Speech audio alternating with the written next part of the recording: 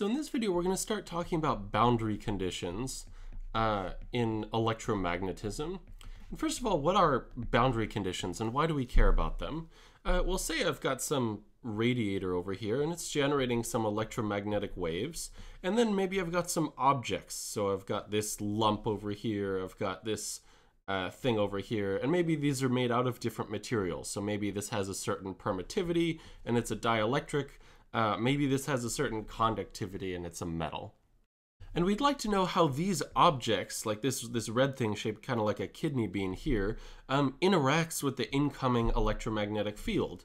And the way that we understand that, at least at first, is by analyzing what happens at the boundary. And so if we can figure out what happens at the boundary between some electromagnetic wave, or in general some electric field or magnetic field, and what's happening inside the object, so what the electric field and magnetic field is inside the object for a given field outside the object, then we can figure out how the object is going to behave in this electromagnetic field. And these boundary conditions are the foundation of a lot of different things. So many fields, or many topics in optics, like thin film interference, or in general reflection off of an interface, and its partner transmission. You also need to understand this to understand waveguides, and just how to solve electromagnetic problems in general, because if we have some known object and we have some known field, or we have at least some known source, so like a current density, for example, then unless we know the boundary conditions, we can't figure out what the fields in our system are going to be. And so they're really fundamental. So let's say I zoom in on this red object here. What will I see? Well, this red object is going to look less like a curvy thing and more just like a straight line. And that's awfully convenient. So let's say that this is all the material that I'm interested in, and this was the free space or some other dielectric to the left of the material. If I zoom in far enough, this interface is going to start to look like a straight line.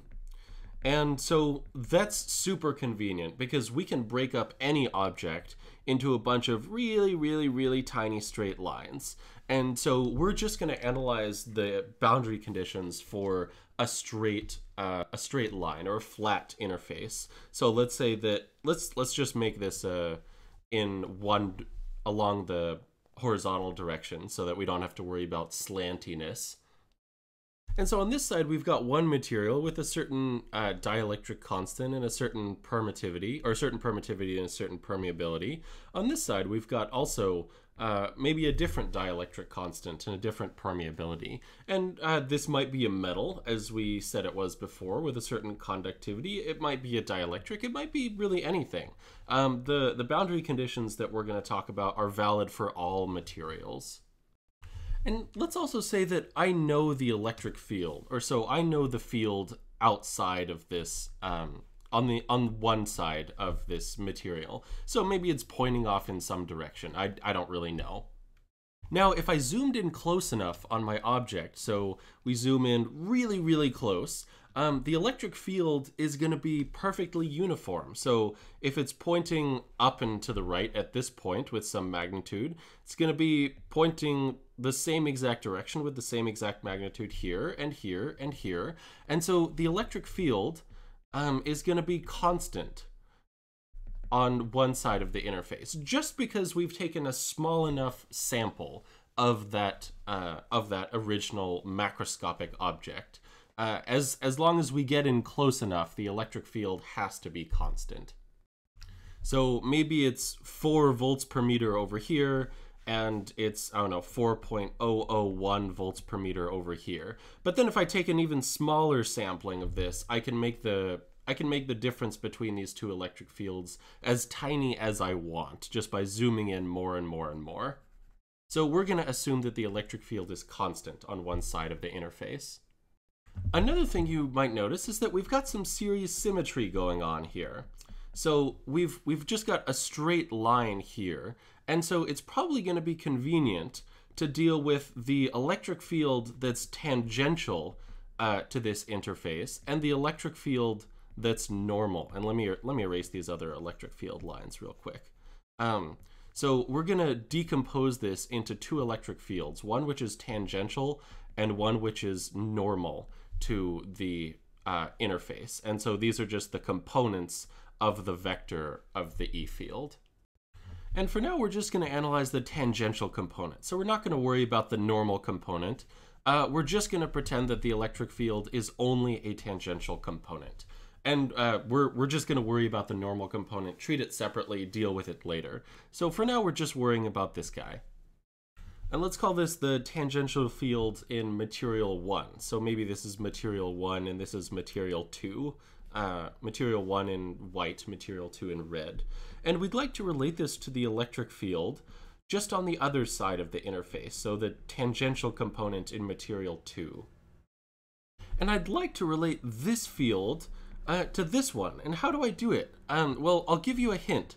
And let's draw this out as the field not just at one location, but at all the locations next to the interface. So I've got a bunch of fields, or a field at a bunch of different points over here, which we said was all the same, and a field at a bunch of different points over here, so on one side of the interface and on the other side of the interface.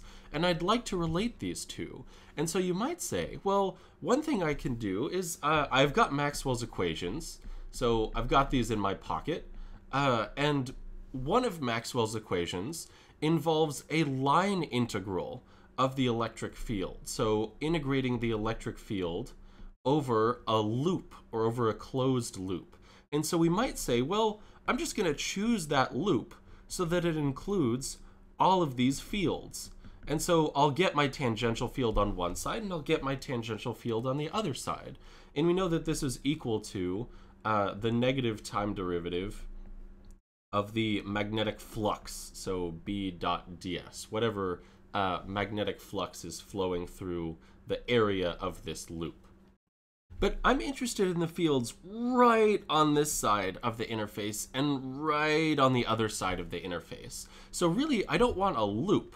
I kind of want a line. I want to shrink this loop as tightly as it'll go. So right down so it's encompassing the interface. Maybe it's just getting a single atomic layer, or maybe even less. And so this surface integral is going to go to 0 because our surface is going to go to 0 as we have a loop that's basically just encompassing the interface itself. That's got 0 surface area. So no matter how big a B field I have, this side is going to be 0.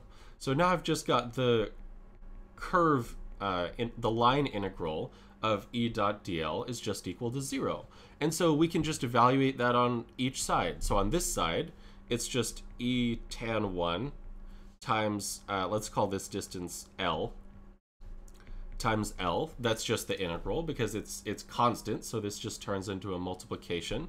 And on this side, we've also got same distance L, but we're integrating in the opposite direction. So if we're integrating in this direction, then we've got minus E tan 2 times L. And this has to be equal to 0 if we've made this loop infinitely small.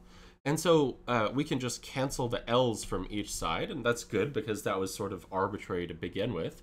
And we can move this guy on the other side, and we'll get that the tangential electric field in material 1 just has to be equal to the tangential electric field in material 2. And this is sort of beautiful because this is no matter what my material is. So I haven't said anything about what my material properties are either here or here.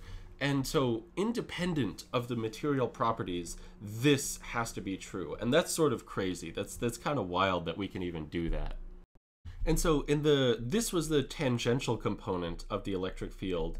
In the next video, we'll tackle the normal component of the electric field. And then that'll give us the entire electric field because you can always just decompose it into some tangential component and some normal component as long as you're working here in 2 dimensions. You're just working in a plane. But even if you're not, even if you're working on, say, an entire surface, and you've got a bunch of different tangential electric fields on this surface, maybe they're even pointing in different directions, and so this is material 1, this is material 2, then you know what the electric field has to look like right underneath each of those, your electric fields on the top surface. So this is one material and some other material, and these dotted arrows are supposed to be underneath the solid ones. And so this is much more general than just a single interface. This tells you how things work at any time you've got some abrupt junction between one material and another material. This will work in 3 dimensions. It'll work however you want, as long as you can decompose your field, which you always can, into a tangential component and a normal component. The tangential component can point in whatever direction it wants to along the surface, and that will allow you to make any electric field out of just these 2 components. So I hope you enjoyed the video. If you did, please give it a like down below and subscribe to my channel. Also, if you have any questions or comments, please feel free to post those down below, and I'll try to get back to you as soon as I can. And thanks for watching. I'll see you next time.